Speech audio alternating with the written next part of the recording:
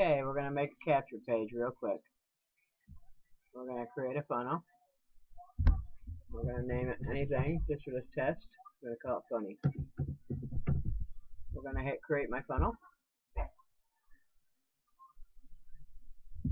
We're going to create funny up here. Funny up here. And we are going to use this template. Save page and edit.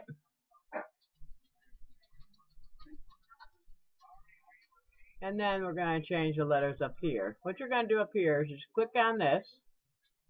Okay? And just back it up. Free video.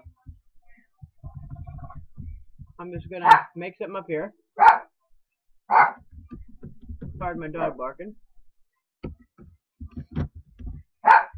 Okay? And then you can do so much here.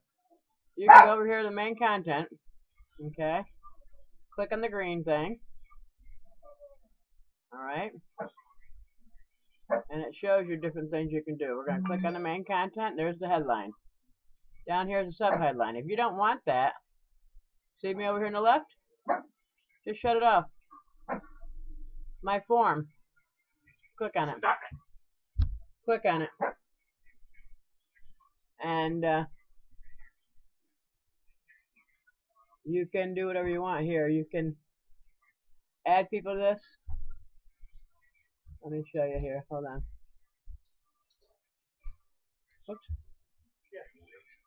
Let me bang the wrong button here. Hold on 1 second. We can go over here. And we can let me find it.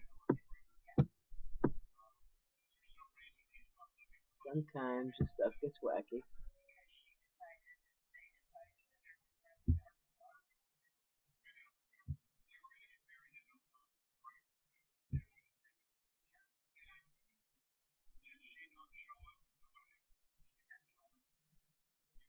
Okay. Let's find it.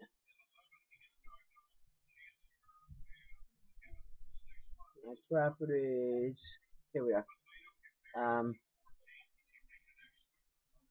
Here you can change. Yeah, see the form over here? Over here on the left, you can make the let me in. You can change it by just backing up. Right, show me how. Form fields.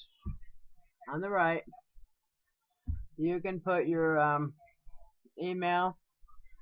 Of course, you want a name, so you're going to put the name. You're going to add the field. Click up. You can put phone number if you like. So we got name, email. You can put phone number if you want, optional. And let's add that. And then you're going to close it. There they are. Okay? Now on the footer, you can turn this bottom legal claim off if you want, by just clicking on the green. Okay? So take anything away. Now we're going to go back over here to the properties. If you are using a pixel, you put it in the edit code here. If you're not and you're new, don't worry about it. You can type in title, you can type in description, you can type in keywords for SEO. That's search engine optimization. Go back up here to item things. I keep all this stuff alone. I don't bother it.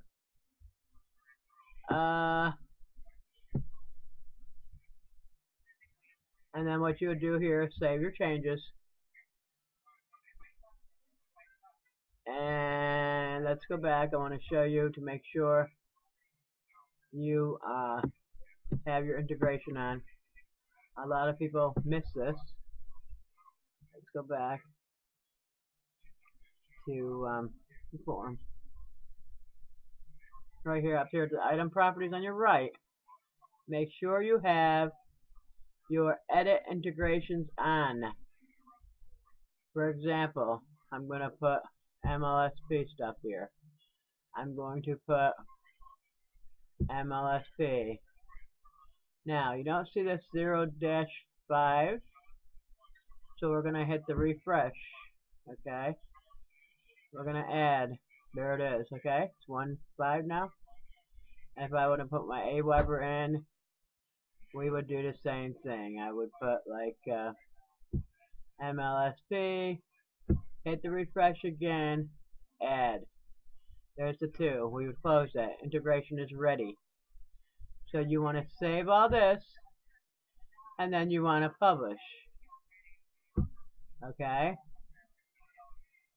Let's preview it. There it is. Easy peasy, lemon squeezy. Now, what you do here is you would go in, make sure this verification is on. Start verification. Pardon my dog. Then to test it, you get the URL. Just for this purpose, I'm going to show you real quick.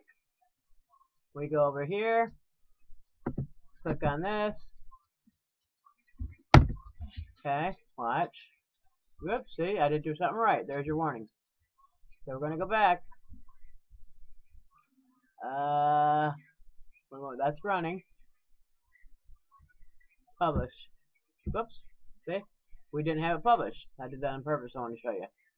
So now you type in that same URL of yours. It should come up now. There you go.